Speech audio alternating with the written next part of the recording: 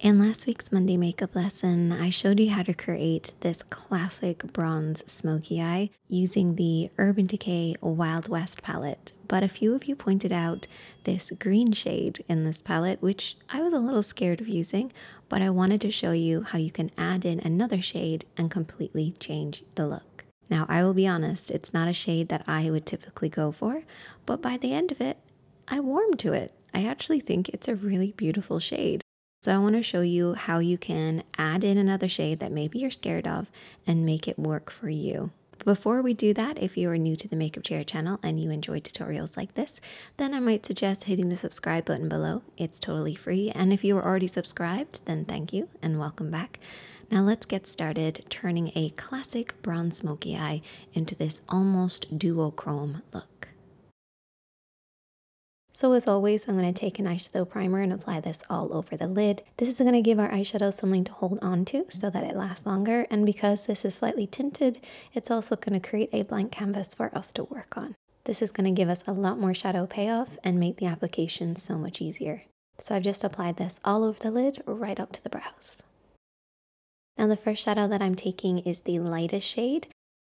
I'm actually going to be using this to set the primer, which is a great step for beginners. However, if you're not a beginner, you might not necessarily have to do this. What this does is it creates a very soft, smooth base for us to apply our darker shadows over, so it's just going to help with the blending process. Now, if you don't want to do a wash all over the lid, you can just focus this right underneath the brows to create a brightened effect. Now, sticking with that same brush, I'm going to take the next shade, which is a peachy tone. This is going to be applied below the brow bone area. So it's sort of going one step down, keeping this right in the crease of the eye, and then it kind of blurs up and down.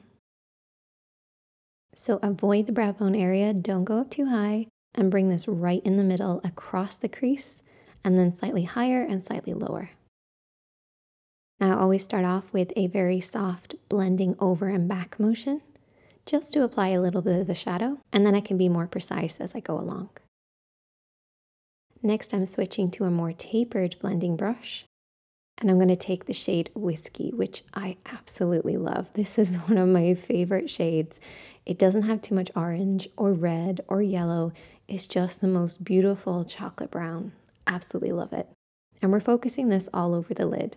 So into the crease, very slightly, and then bringing it downwards to cover the lid. Our peach shade is always going to be a little bit higher, so bear that in mind. And then a little extra tip that I like to do, I like to layer my shadows together. So I'm going to take a little bit of that medium shade and apply this over the top of the dark chocolate shade. What this is going to do is kind of bring the whole thing together. It is going to look very overly blended, but that's okay, because then we can go back in with the darker shadow and create more definition, but we're still going to be left with this really soft, blurry crease.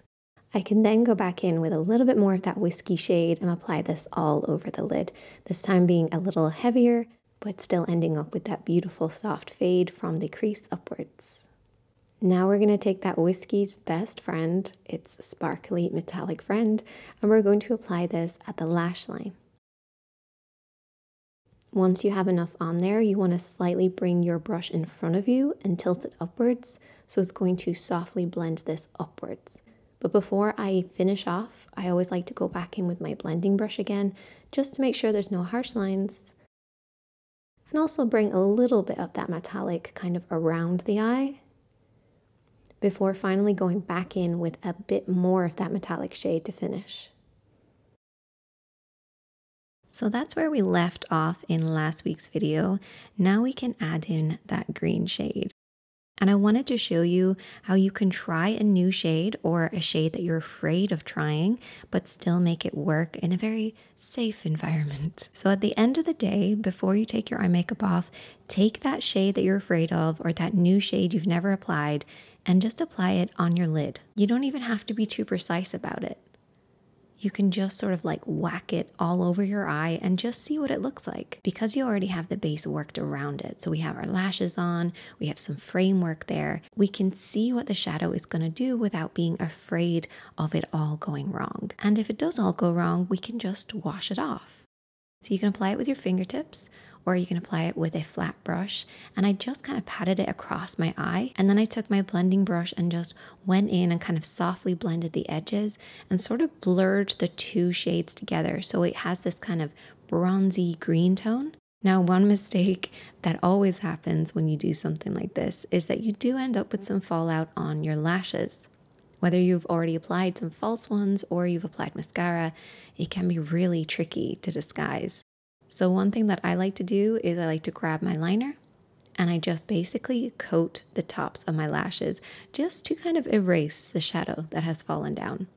Now, bear in mind, I missed the very edge of my eye, so that's just something to watch out for if you're doing this yourself. My lashes kind of got in the way and I couldn't see, so maybe just watch for that. Sometimes it's better for me to make the mistakes and then you don't have to. And there you go.